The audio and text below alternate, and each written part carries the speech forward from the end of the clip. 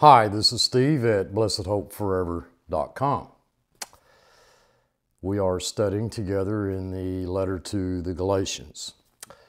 Let's have a word of prayer. Father, again, we stand in your presence by means of the Lord Jesus Christ and in the Holy Spirit, thankful for the greatness of your love and the blessings that you've bestowed upon us.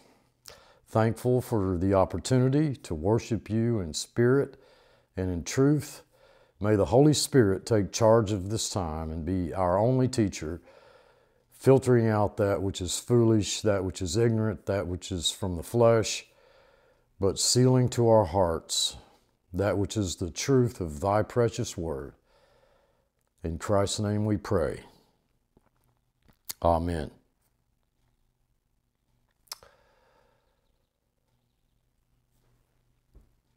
I believe in our last study we were together, we were in the area of verse 11 and 12 of chapter 1. Chapter 1, verse 11. The Holy Spirit is writing to the churches of Galatia concerning a synergistic gospel.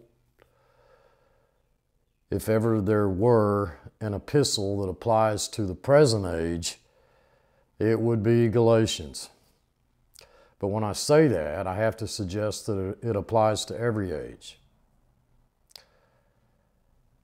The attacks of Satan against the truth of God's Word have always been from two standpoints. One is to discredit the Scriptures, to point out that they may contain the Word of God, but they're not entirely the Word of God.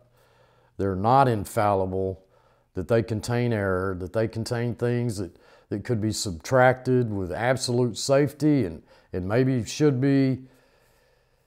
And the other point of attack is to add works to the finished work of the Lord Jesus Christ.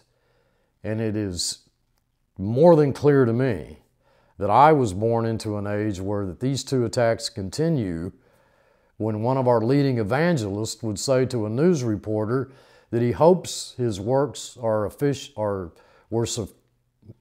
sufficient for him to get into heaven.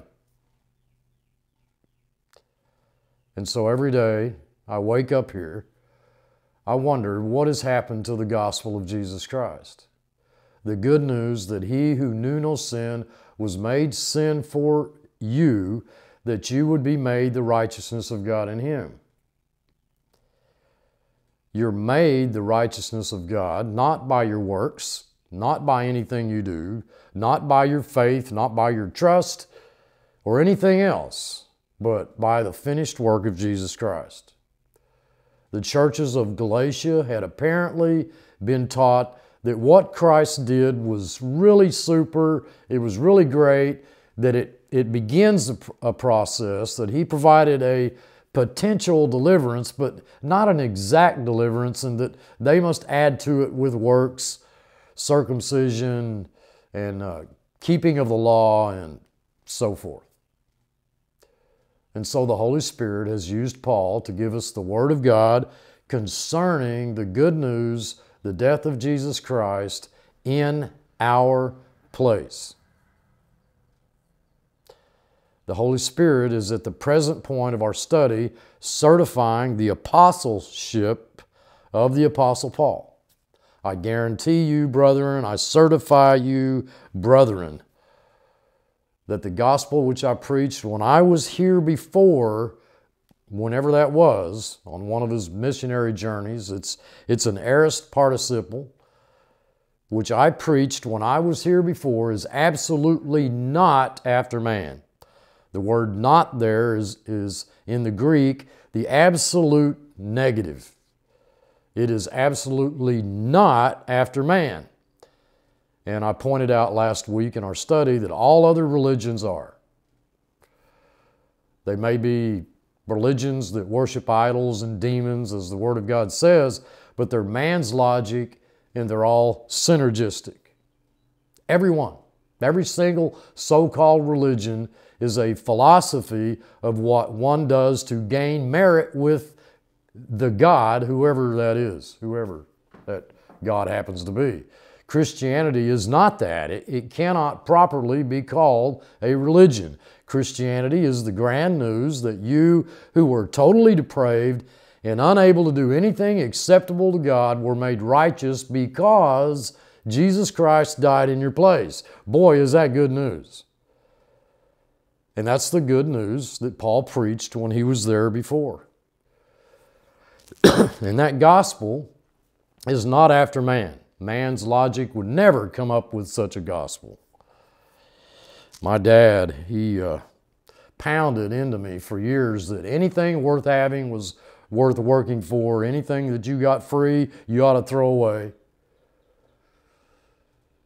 Anything anybody would give you, don't take it. If it's worth having, it's worth working for. That is man's logic. That's earthly logic. We're not talking about something earthly here, but heavenly. The gospel that he preached is not after man's reasoning and not after man's logic. It is God's revelation. That's heavenly, not earthly, and that's where we are both in our study as well as in our lives. Verse 12, for I did not receive it from man, along with man. It isn't anything I was taught by man or anything I received from man. I wasn't taught it. I wasn't given it, but by means of, the word by there in your English translation is dia, by means of the revelation of Jesus Christ, or through. Dia sometimes means through. And we're now faced with a genitive. This is either the revelation about Jesus Christ or it is Jesus Christ's revelation. So we have to translate the genitive. That man didn't teach me this, and I wasn't given this by man. I wasn't taught, and I didn't receive it from man, but I received it from Jesus Christ. It's not the revelation about Jesus Christ. It's the revelation that Jesus Christ gave to Paul. And Paul isn't arguing here for any brilliance on his part, any special gifts on his part at all, like you hear so much today, other than the fact that he received from Jesus Christ a special revelation. For that reason, there are some who believe that well, maybe I should back up. It's easy to say that all of our doctrine comes from Paul. You know, when you use the Old Testament scriptures to illustrate or highlight doctrine. For example, the Passover. The Passover, dearly beloved, is a beautiful illustration of the redemption that's ours in Christ Jesus when we didn't ask for it, didn't work for it, didn't deserve it. But you would not get that doctrine by studying the Passover. Once you get the doctrine, you can see the illustration in the Passover. And there are thousands of such illustrations. That's why the Old Testament is profitable to us for reproof and for instruction in righteousness and for doctrine, because it highlights the doctrine. But you, as Christians, got all of your doctrine from those epistles that the Holy Spirit used Paul to write. And that, in particular, makes Paul the apostle to the Gentiles. And the argument of the Holy Spirit so far is that we have every right to conclude that Paul has apostolic authority. He didn't give me apostolic authority, but he gave that to Paul. Your revelation concerning Jesus Christ comes from the Word of God, your study of this book. But Paul's was a special revelation from Jesus Christ himself. The other apostles, of course, they fellowshiped with the Lord for some number of years. They were taught of the Lord while he was here as a man. He was also God, but here incarnate as man. But Paul received a revelation specially from Christ, glorified from heaven after his resurrection. So there is a uniqueness about the apostleship of Paul. It's true that the apostles did fellowship with the Lord on on the shores of the Sea of Galilee after his resurrection. They still saw him in the body. Paul's special revelation came from the glorified Christ. Now God has completed his work. That's why you're whiter than snow, because your sins aren't covered. They're gone. When they're covered, the snow melts or the snow gets dirty and it doesn't look as good as it did. You know, our place around here in the wintertime, on the rare occasions it does snow, which is not very often, but when it does, our place looks gorgeous with snow on it, but the snow, it melts, then it's covered with broken limbs and some paper that blew off of the trash and a couple of beer bottles somebody threw out of their vehicle. The snow's all gone. Your sins are not covered so that when the snow melts, they are there, they're gone. They're removed. As far as the east is from the west, sought for and not found, buried in the deepest sea, washed as white as snow, dearly beloved, gone. Gone. And this is a special revelation of the finished work of the Lord Jesus Christ, and Paul got it directly from our Lord Jesus Christ. Verse 13, for you have heard of my conversation in past time, in time past. The heard there is an aorist. It's punctiliar in point, but it says that, yeah, they heard this. They knew full well. You have heard of my manner of life. The word conversation, if you have the authorized version, my manner of life in past time, it was in past time. The word in is epsilon nu. In the Jews' religion, that word Jews' religion is articulated in the Greek, and it's one word. Judaism would be almost a transliteration of the Greek word judaismos, Judaism, all right? Judaism is not the Mosaic Law. God called Moses up in the mount, gave him a copy of the Ten Commandments. The basis of our law here in this country, or at least at least for now, is based on that. God gave it to Moses. Now man sat down, took these 10 commandments and some of the civil commandments that the Lord or regulations that the Lord gave, and they wrote 400 volumes the size of Gone with the Wind about what God wanted man to do. And they set up fence laws to where you didn't get anywhere near to breaking God's law. They defined a Sabbath day's journey. They defined what work was. In Leviticus chapter 13, on the Day of Atonement, you do absolutely no work.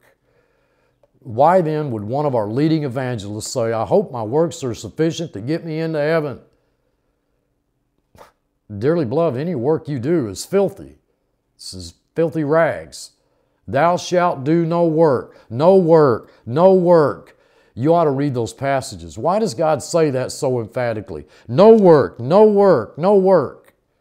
Because anything man does would defile it. Well, the Judaizers said, well, we ought to define work. And work, well, everybody knows what work is. That's a force that operates over a distance. If you push very hard against the wall and it doesn't move at all, you might be fatigued, but you've done no work. You may have exerted force, but until you've moved the mass, you've done no work. So the Jews, they knew that. They knew that you don't have to know Newton's laws of physics to define work. They knew what ergos was. The word work is ergos. They knew what ergos was. So if you spit and it lands on a rock, it didn't move anything, so that's okay. That's okay. You can spit on Sunday as long as your spit don't land on a rock. As long as it doesn't land in the dust that it plows a little small furrow, because that would be work. And folks, that is insane. Yet that's what they thought. And you are now headed for hell if you did that. And they wrote 400 volumes of this stuff. They put burdens on man that no man could bear. The Lord said that. Now that's what this word Jews' religion means. Many have said that refers to the Ten Commandments. It doesn't. Listen, Paul was not going around putting people to death because they broke the 10 Commandments. Not at all. He was pushing the traditions of his fathers. You've heard of my manner of life in times past in the Jews' religion, in Judaism.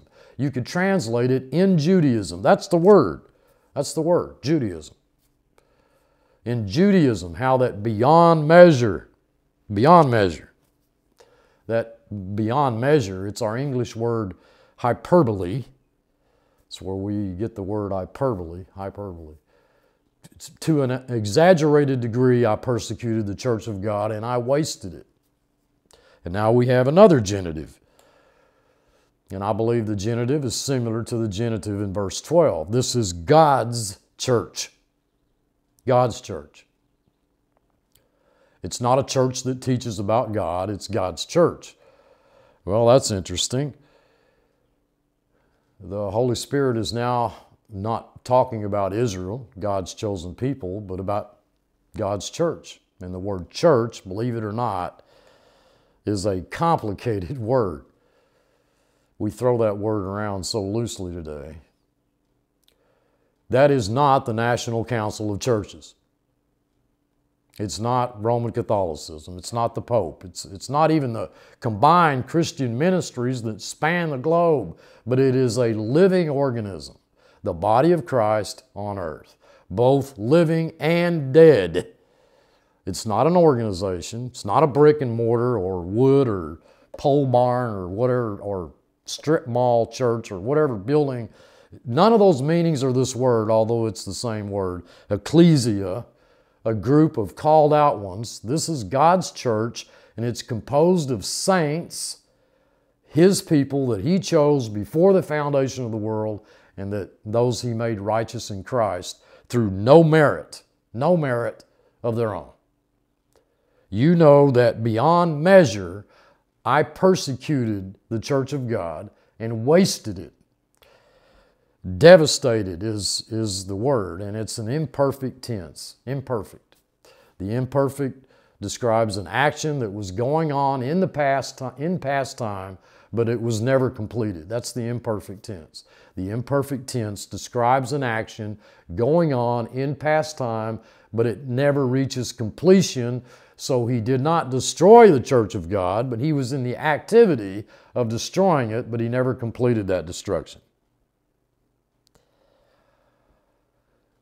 That's what He was doing from our frame of reference. And Christians are doing that same thing today. Think of the worst sin, that you can think of. Let's say that would be adultery or murder. Interesting how nobody in the Bible died for those reasons. David, he openly committed adultery, but bear in mind, David was an old man, and Bathsheba, was obviously an exhibitionist, but those points all aside, he did commit adultery, and there's no excuse for it. And then he connived the murder of her husband, and he was still king of Israel. Man, we can't have a king like that. I mean, we argue about our presidents. But God maintained David as Israel's king and said that David was a man after His own heart, except in the case of Uriah. But Nadab and Abihu, all they did was add a little Baal worship to God worship, and God struck them dead. Samson marries outside his tribe, which broke the law. Uzzah, all he did was reach out to stabilize the ark, and he was struck dead.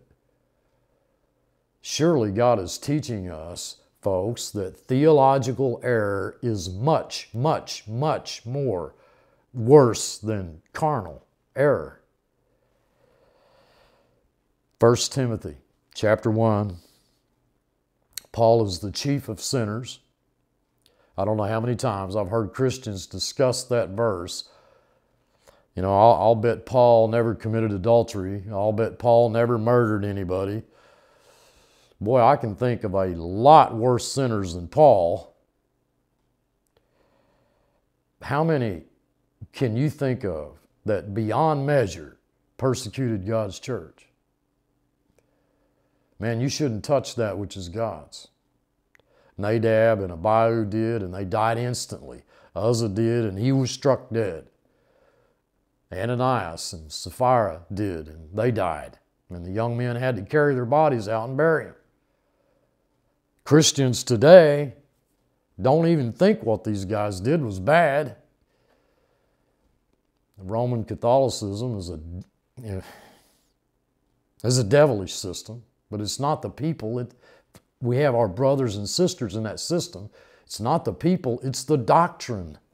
Paul touched the church of God in Nahab and Abihu's case, and Uzzah's case, and Ananias and Sapphira's case. They were struck dead, but Paul did it ignorantly in unbelief. Nahab and Abihu were not in unbelief. They were graduates of Dallas Theological Seminary. You know, Nahab and Abihu they were from Wheaton, but Uzzah wasn't doing it ignorantly in unbelief. He was chosen by God to help bring up the ark of Jehovah, and Ananias and Sapphira were members of the church bringing their offerings to the Lord. Paul did it ignorantly in unbelief, but nobody ever wasted the church of God like Paul. That's why he's chief of sinners. You're not. Okay? And the problem with Christians today is they have the wrong idea of sin. They list what's bad and what isn't bad. You know, we get down to speeding or cheating on our income tax. That's not too bad. Everybody does that, you know. Or what we normally find out is what other Christians do is really bad. What we do, it's not that bad. And we've cataloged sin, and I believe that the Word of God is absolutely clear that that which touches the heart of God is that which persecutes and wastes that which is His. And Paul, he could not complete. Thank God he couldn't complete that destruction, but that's what he was trying to do. And the Holy Spirit is not wasting any words here. This man really did it. Nobody did it like he did it. That's why he's called the chief of sinners in 1 Timothy chapter 1. There's more of 1 Timothy 1 in this chapter. And I progressed, verse 14. I made progress in Judaism. And I want you to clearly understand this is not the Ten Commandments. This is not God's law given to Moses. This is the law of the scribes and the Pharisees and the priests and the lawyers who've added all this horse hockey, with the idea that this kind of care, this critical examination of the law of God is what makes them good. When the very scriptures they so meticulously copied and cared for, so zealously guarded, said that the justified man lives by God's faithfulness. And I made progress in Judaism beyond, above. It's our Greek word huper. Many my own age, my Bible says. My equals. The Greek identifies that principally as age. Many my own age in my own nation. I believe the Holy Spirit is saying in verse 14 that not one young man studying Judaism excelled beyond Paul. He was guy number one. Nobody excelled beyond Paul because he was more exceedingly zealous for Moses' law. Right? No, absolutely not. For the tradition of my fathers, he says. And you can read that verse and say that, well, that's ridiculous. Why would anybody get involved in tradition? But that's Romanism. And that's modern Protestantism, modern Christianity in the main today. Now, I suppose you can argue, well, the church fathers didn't have pianos. If they sang at all, they sang a cappella. They didn't have a Sunday school. They gathered together to study the Word of God. Well, so that's all we should do. And, Well, but they didn't have air conditioning either. They didn't have electric lights. They didn't have soft chairs. They didn't have PowerPoint or internet or YouTube. You know, I mean, if we're going to do this tradition stuff, man, we got to really go back to the beginning there. You know, well, if that was true, then I wouldn't be doing this. Probably they didn't have much heat. I don't know if they built a fire in a fireplace or, I don't know. That's crazy logic. What did the church fathers think? What did they think? Now, don't be shocked by this, but folks, I don't care what they thought. I really don't. It is so precious to study and read the Word of God. It's hard for me to do that. I'm concerned about what God's Word says. I don't want to teach error. These men were not infallible. This book is infallible. You can't have a greater high than to hold in your hand the infallible, inspired Word of the Almighty God, Creator of heaven and earth. And it's a privilege that we take so lightly, so lightly. You know, what a precious privilege to feast on what God said. Do not, dearly beloved, believe what I say. That's nothing. Absolutely nothing compared to what God says. Paul's focus was on the tradition of his fathers. I am not in any way suggesting that I have not been blessed by the studies of other men. I praise God for those who dedicated their lives to study so that I might grow. You know, this book is worth reading. Paul was absolutely wrapped up in the tradition of his fathers. Verse 15. When it pleased God, who separated me from my mother's womb and called me by His grace to reveal His Son in me. We're going to rein it in right here, but I must say this. When it pleased God, not because of any merit in Paul. The language can only be when it was God's good pleasure. His good pleasure, totally based upon what God had decided to do, not what Paul decided to do, who separated me for Himself before I was born. That's what the phrase says, before I was born. It doesn't say that when I was in my mother's womb He called me. Doesn't say that. He separated me absolutely for Himself before I was ever born. He knew me before I was born. You were chosen in Christ before the foundation of the world. That's before you were born.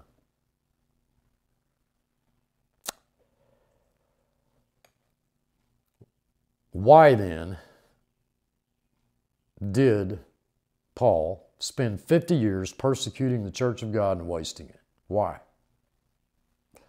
Imagine the study to excel beyond anyone his own age in the tradition of his fathers. One of the things that he had to do was his instructor would roll up the first 5 books of the Bible in a scroll. They'd drive a nail through it, and they'd tell him what Hebrew word it went through on the first roll of the scroll. And he had to tell them the Hebrew word that the nail went through on all the other layers. That's some diligent study. It didn't have anything to do with the vicarious suffering of Jesus Christ in your place, but that's the kind of diligent study that Paul went through. And that's what he later went on to consider rubbish as compared to knowing Christ. Now, why would God do that? Why would God do that? Why would God have Dr. Strong spend 75 years coming up with Strong's Concordance when you can buy a simple Bible program that runs rings around a Strong Concordance? I don't know. But I believe that we have a verse that says God was preparing Paul for exactly the work that He had laid out for him. And what Paul needed was real schooling in a synergistic redemption so that he could forcefully and loudly and boldly preach a non-synergistic redemption. God ordered his life. God ordained his life. And God knew him before he was ever born. We'll talk next week. We'll talk next week about revealing his Son in me. Look, I love you all. I truly do. Please continue to lift up Sue and I in prayers. Things are getting better for Sue as she undergoes the treatment that she's going through right now after having fallen on the 10th of June. It turned out to not be quite as bad as we thought it was. And so I just know that that's a result of your prayers, that things are looking up. Please pray for me as well in this ministry, the direction of it. Until next time, rest in him. And thanks for watching.